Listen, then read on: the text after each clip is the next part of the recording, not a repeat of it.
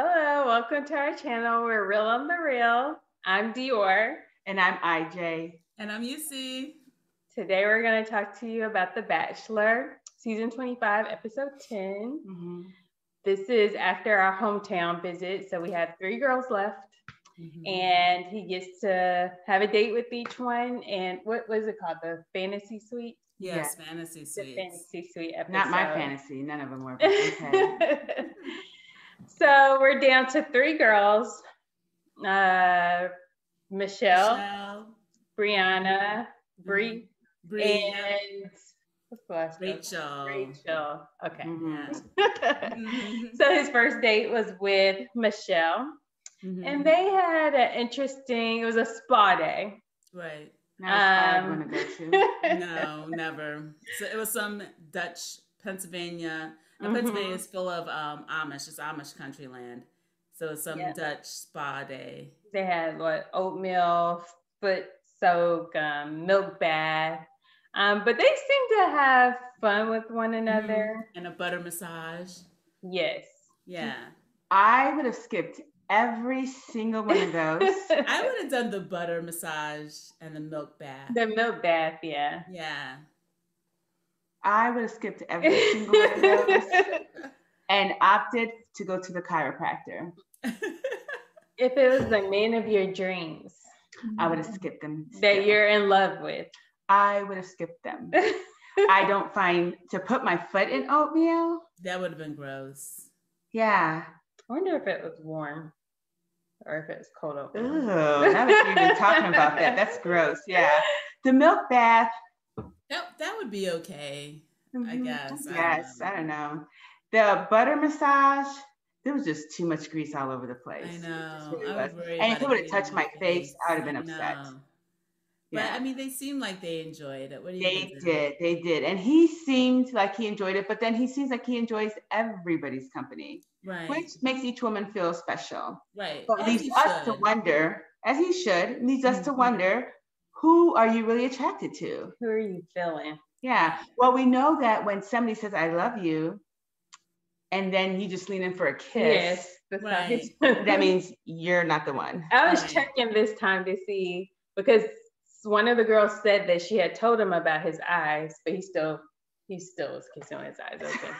So. Yeah. Habits are hard to break. So I didn't pay attention. So they each said that I love you to him. Did he repeat it back to any of them? No. Okay, he didn't. Okay. He would just smile and then go in for a kiss. Do you think that they told him he can't say that to any of them? No, I don't think so. I think he probably thought I better not, just in case. Yeah, I think he would say something like, I'm developing, or I have strong feelings for you. He would say things like that. But yeah, I mean, I would be kind of disappointed if he did say it to any of the girls, because I think it would be kind of lead into who he might choose. So I think he was trying to be neutral. And also, I guess not to give any girl the impression that she might be the one that's the one. Okay. And he not pick them. Okay. Yeah. So they spent the night together, him and Michelle.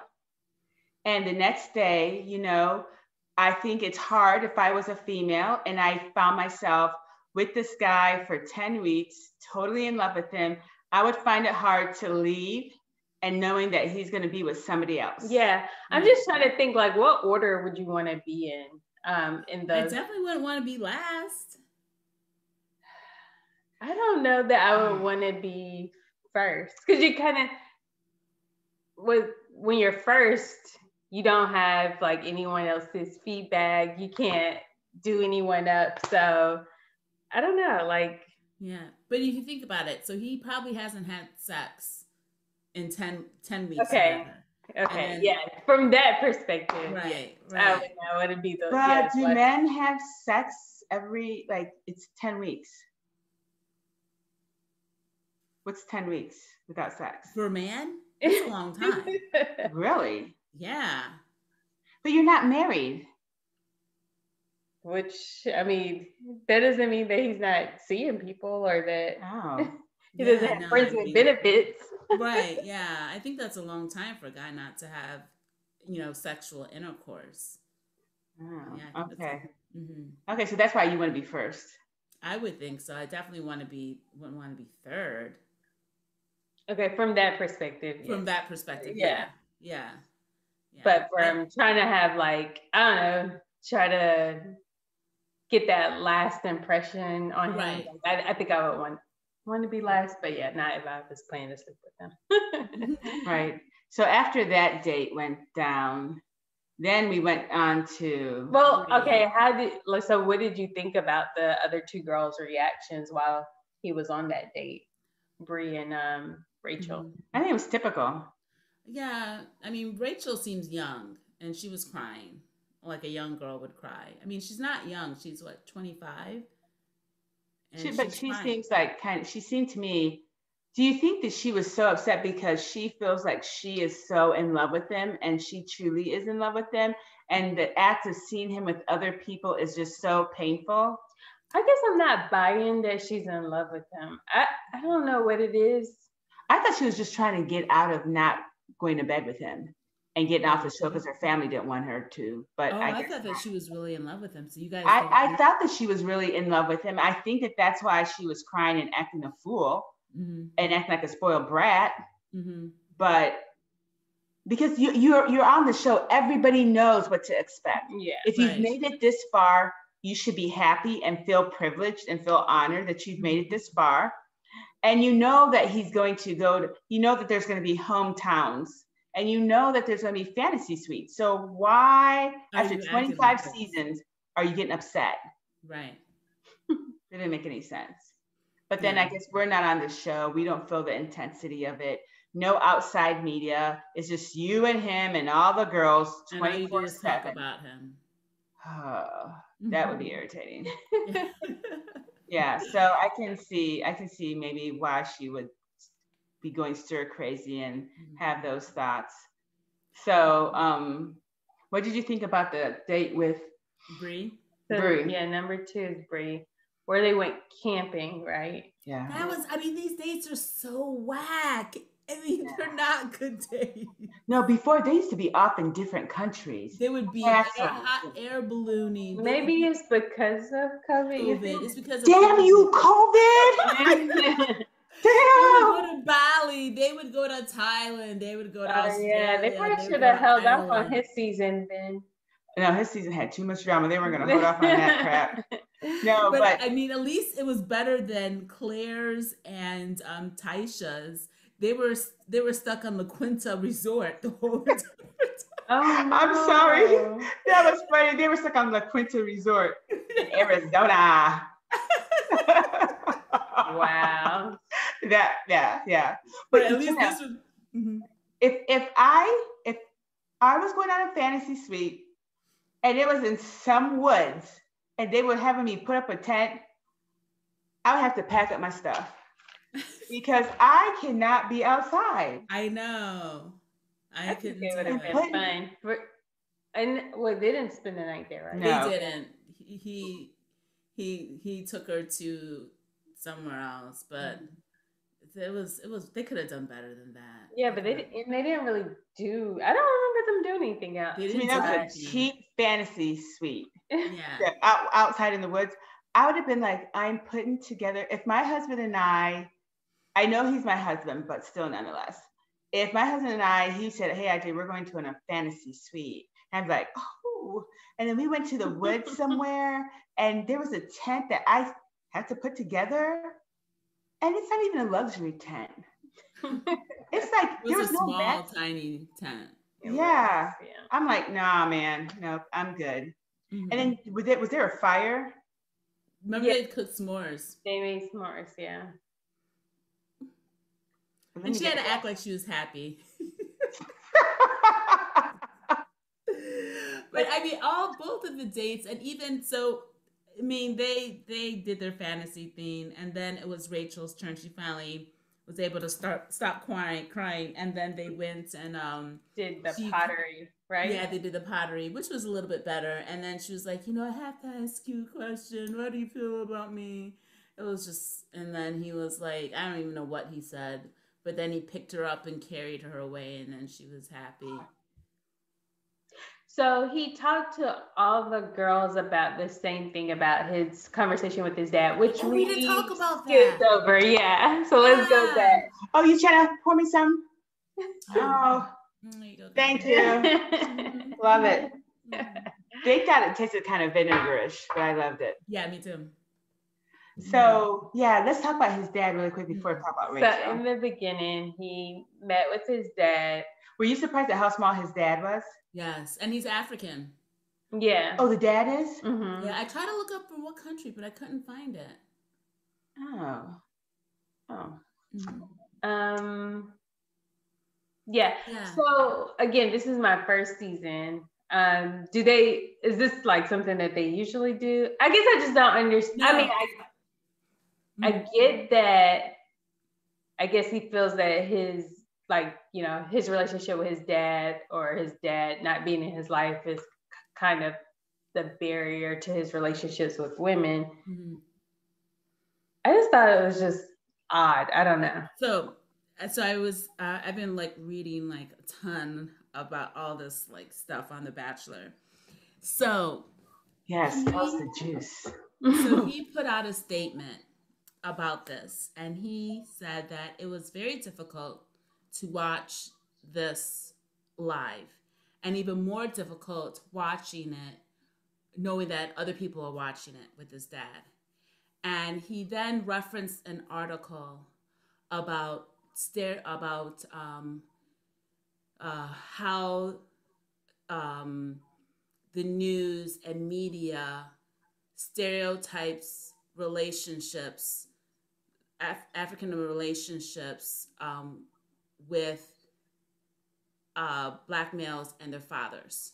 Mm. And he was kind of saying that that's what they did with him and his father. How they put these stereotypes of about African males' relationships with their fathers. African males don't have, that's African, it should be African Americans. African Americans. I meant African Americans. Okay. Relationships with their fathers, how they always abandon them, blah, blah, blah. And how it's like a microaggression, how they always broadcast those type of relationships in the media. Mm-hmm. And Rachel Lindsay also said the same thing. So I don't think that he was comfortable with having his dad come on, because they usually don't do that. Then why did he allow it? Because that's what these shows do. You watch the TV show, right, IJ? Yeah, but he controlled the narrative with his dad. No. Listen, when you watch, you know what show I'm talking about. Yeah. So producers can get in your ear, and they can convince you to do something you shouldn't do. But they phrase it in a way that makes you be like, okay, yeah, that's a good idea. Let's do it. When you know deep down that you should not be doing this, mm-hmm. but they make you think that that's a good idea. And I think that's what happened with him. No man wants to with a father who hasn't been on in his life, and mm-hmm. he wants to broadcast this like personal conversation. If you ask Dan, would he want to do this on national TV? He'd be like, hell no. No person wants to do that. And he probably didn't want to do that, but they convinced him that this would be a good thing. And now he's realizing, or he's seen it, and he's like, no, I shouldn't have done that. Or he wouldn't have referenced that article. You know mm-hmm. what I'm saying? And that's why he said, he's disappointed with the show because of all the stuff that, they did. So it was hard to watch. Say what? It was hard to watch. Yeah, it was real hard to watch. And I wonder, they do that. I know that his dad wasn't a part of his life, but I wonder, I guess I wonder what he thought he was being brought on for, Right. Because at first, like he, seemed like he was happy to sit down with his son. I don't know, it just kind of seemed like he was taken by surprise. I think so. I agree with that. And it's embarrassing, for both of them, Right. Even no matter what the situation is, like I don't feel like he deserved that, like on public TV, especially if that's not what his son intended to happen. So right. I don't think he intended to do that, and I was embarrassed for the both of them. The dad was sweating profusely. I know. And he was crying a lot. I wonder, did it really help them fix their issues? I don't think deep down it helped. I think on the surface level, it might have helped, but deep down inside, it didn't heal the wounds. No, it would take years, I think, of a real relationship forming. And I also don't really feel like the conversation was genuine, you know, like, because like I feel like some of the things that he was saying, although it was true, I just feel like if it was like a real conversation with his dad on how he felt, it would have been different. Like, I don't know. It just felt like you said, like someone was trying to like, yeah, make sure you touch on these things. And I don't know. I just felt like it was ill-placed. And I think he would have said more than than he said. It would have been a deeper conversation. So what did I was surprised because I felt that him and Becca. Rachel? No, the second girl. Bree. I thought him and Bree really touched point when he brought that up during their dinner. Right. So I was surprised that because they have a lot in common, I was surprised that he let her go. I know. And she was so pretty, and her hair was pretty. I know. I felt like gorgeous. his conversation with Michelle about it went the best. I felt like did he even talk to Rachel about it? Probably not. He did, and she just kind of gave him the political, like, oh, it made you a better person, and so she couldn't relate, and she wasn't probably trying to even understand.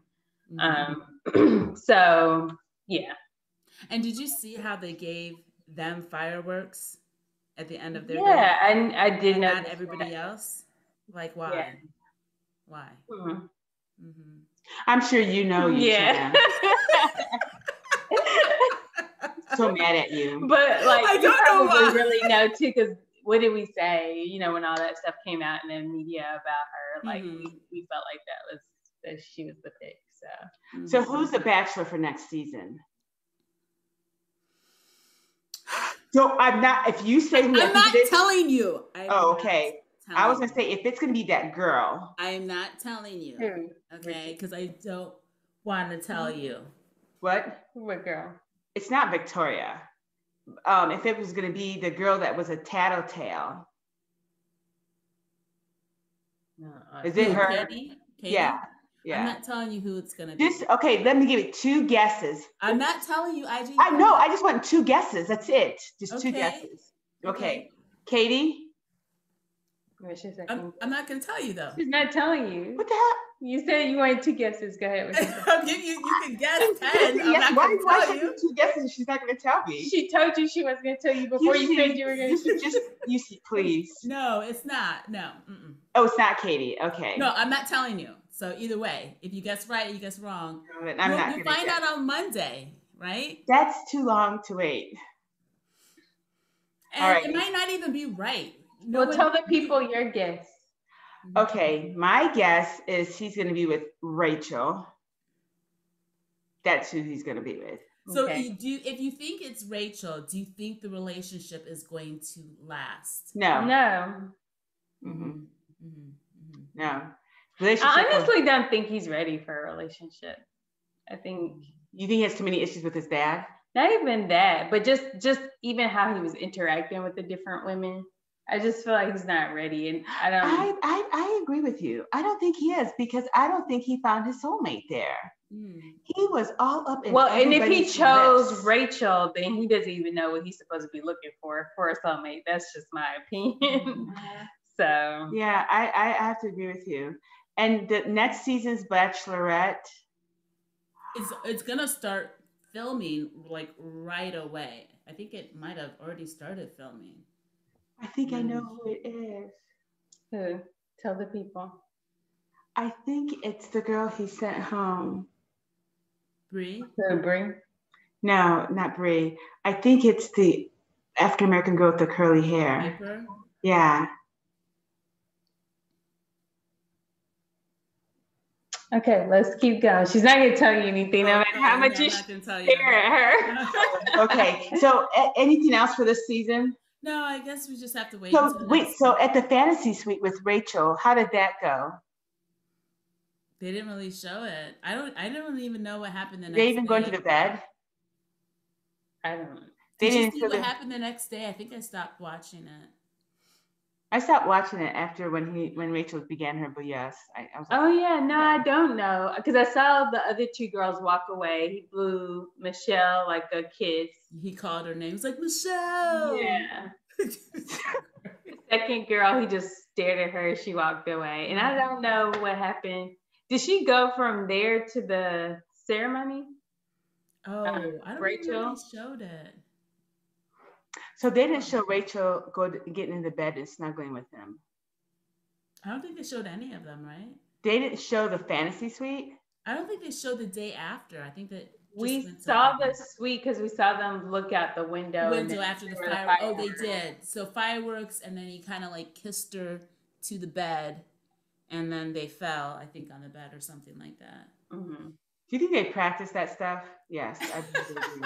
I mean, they would definitely make them redo it if it didn't work out. Right, yeah. It just has to be awkward to have someone like in your, like not someone, the whole crew in your room. Directing you. Yeah. Mm-hmm. Put your arms up here. Okay, now step 2, 3 steps back. Right. And gently fall on it. And let your hair billow out as you're falling. Right. Jeez. But yeah. Okay. So next week is hometowns, which seemed really good. I thought we already did hometowns. His hometowns, where they get to meet his family. Oh yes. Well, yeah, they'll meet his mom and his brother, which his brother. I mean, they did a quick little shot, but he seemed pretty cute. He had like little braids, so we're gonna check that out a little more next week. You woke up. She said she woke up. It was like his younger brother. Yeah, but it might be. I mean, I'm gonna just jump over to Married at First Sight, but it might be like a Ryan and his brother thing where I'm gonna watch it. No. I mean, we saw him at the wedding. Like Ryan and his brother seem like two different. Oh, okay. Yes. Right. So it might be that type of situation. Right. Mm-hmm. Okay. Well, Christian, do you want to take it away? Yes. Thank you guys for watching. Join us next week for another Real on the Real. Mm-hmm. If you want to support us, make sure to like, comment, and subscribe below. All right, until next week, guys. Bye.